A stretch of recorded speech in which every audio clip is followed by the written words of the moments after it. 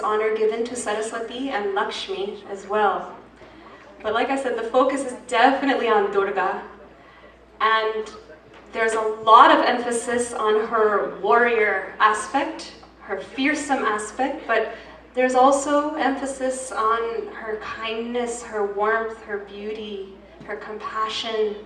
And all of it, all together, is a focus on mother, that she is the mother.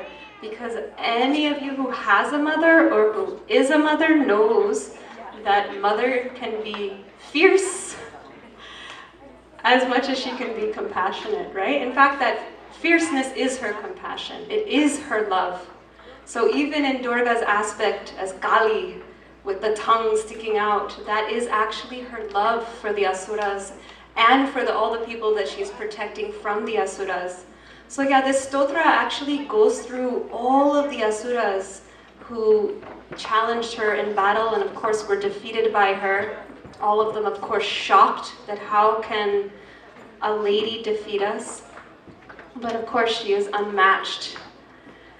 And again, it also describes her beauty and her compassion, how she sports in the groves of Mount Kailash, how she dances with Lord Shiva. There's actually even mention of Ardhanarishwara, that aspect of her and Lord Shiva.